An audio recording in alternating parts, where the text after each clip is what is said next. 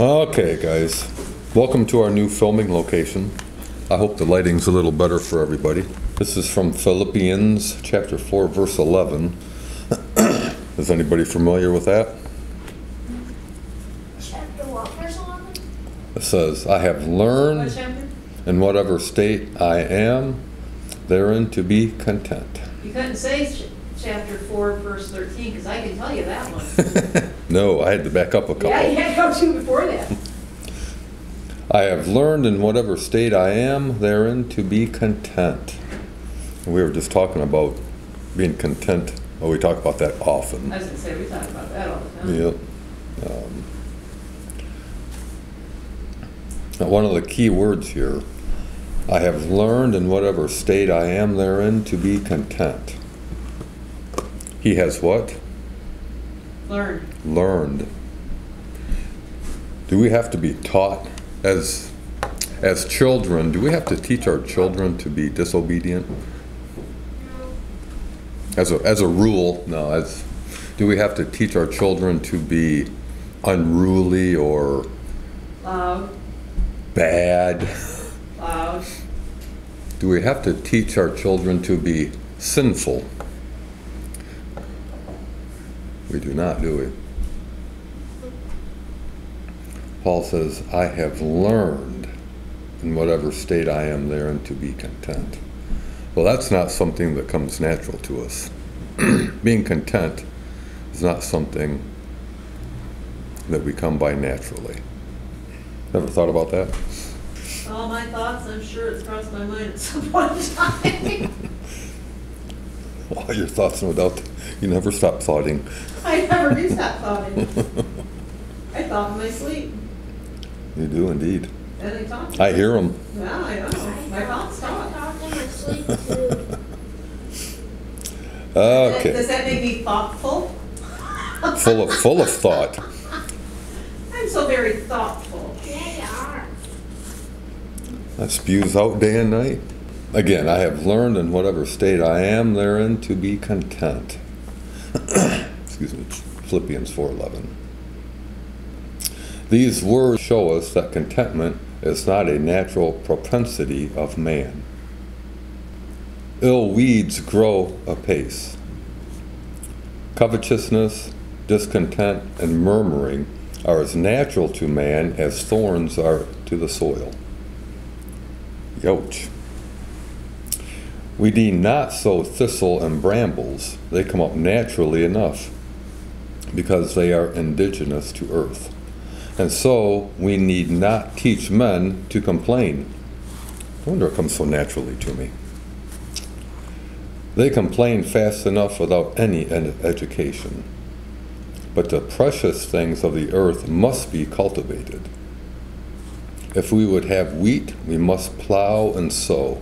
If we want flowers, there must be the garden and all the gardener's care. Now contentment is one of the flowers of heaven, and if we should have it, it must be cultivated.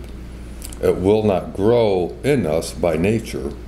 It is the new nature alone that can produce it, and even then we must be especially careful and watchful that we maintain and cultivate the grace which God has sown in us. Paul says, I have learned to be content, as much as to say he did not know how at one time. It cost him some pains to attain the mystery of that great truth. No doubt he sometimes thought he had learned and then broke down. And when at last he had attained unto it and could say, I have learned in whatsoever state I am, therein to be content. He was an old gray-headed man upon the borders of the grave, a poor prisoner shut up in Nero's dungeon at Rome. We might well be willing to endure Paul's infirmities and share the cold dungeon with him, if we too might by any means attain unto his good degree. Do not indulge the notion that you can be content with learning, or learn without discipline.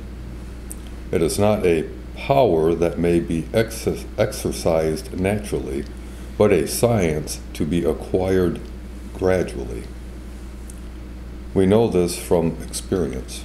Brother, hush that murmur, natural enough it be, and continue a diligent pulpit in the college of content.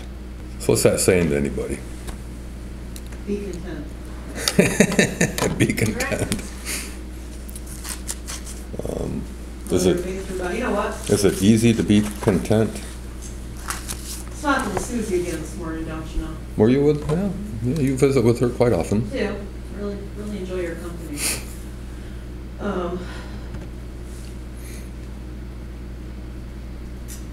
And what happens when we're discontent? What's the point? Why are we discontented? Usually when we're unhappy with something, right? A situation, our possessions, whatever it is. Yeah, whatever. And she was talking about, we often, God puts us, He tries those things through the fire, which He wants to refine Right. and make more beautiful. And so we need to learn to look at our trials, the things that God puts us through, as Him showing how much He loves us and wants to draw us nearer to Him. And we would find peace and contentment through that perspective, no matter how harsh the trial or how unwanted the trial would be. No, and you're going through they're putting the gold or silver or whatever through the refining process. You know, that's hard on stuff. The diamond, and they're cutting away all this stuff. She points out, when we, and again, I think the two go hand in hand. When we're fighting something, we're not content with it, that the more we fight against God refining us, the longer we're in that fire. Yep. And it's not until we quiet down and just receive with a thankful heart the circumstances. And I know it's easier said than done for our flesh, but trust. It's a manner of trust. In fact, it goes with the seed thought you read this morning. But it's a manner of trust, showing God we trust Him, that we know that He's only has the best for us. And when we quiet down, then we can see the good things of it. Allow ourselves to meditate upon His Word. And be content with where He has us at the moment. Yep. Because He'll draw us nearer at that time versus us, struggling to get out of it. And we say how much. Missing the point. We say how difficult it is today with everything in our face. With media and all the screens and devices and just everything. But husbands, Wives. that they had just as much stuff in their face, back in the late 1800s late 1800s, early 1900s, just different forms, but just we need to allow ourselves to be alone in that quiet time with God, to be able to hear Him. Like you were saying earlier this morning when you were reading, what blessing it was to find that parking spot or this or that, and big deal. Well, God doesn't always move in big deals, but if we accumulate all those little things that He does, that is a big deal. Yes, I think it's kind of like the husband, the kid, they're hungry. Mama's busy, but she left a plate of cookies on the table for him. So that you grab them, and you either grab them, that was so sweet of her to think of us, or, oh man, good, I'm glad these are here, I'm hungry. There's a difference between the gratitude and taking for granted the cookies just appeared. Mm. We're taking for granted that somebody thought ahead Mm. and thought of your need. Yeah. And I think, God is like that.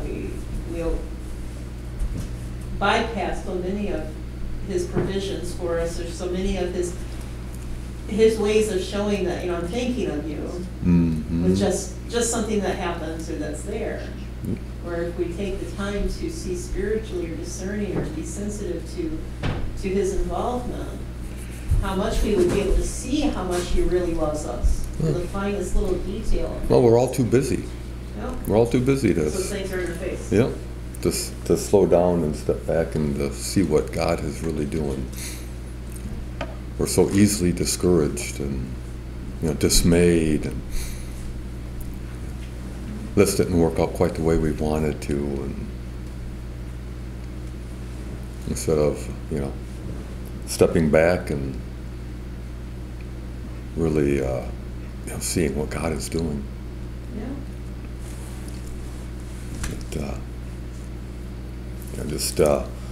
Paul had to learn,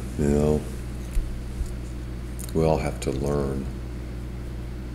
Something we should desire to do is learn to be content with where the Lord has placed us. Not that he, maybe he's not going to keep us there, but if he's placing us here for a time and a season, or in this situation or whatever, it's, and maybe we will be in a particular place or whatever for a lifetime. We just need to, as we so often say, serve God with all we have, and give him the glory. So, Father, we love and we praise you today, and we thank you so much for your goodness, Father. And we do, Lord, I pray that you would help us to learn to be content with where you place us and how you place us, what you place us with. Father, I pray that we would truly focus on you, your goodness, and so many of the little things you do for us every day, Father. Help us to recognize those. You've been so good to us, Lord, and we just give you the honor and the glory and the praise today. In your high name we pray. Amen. Amen.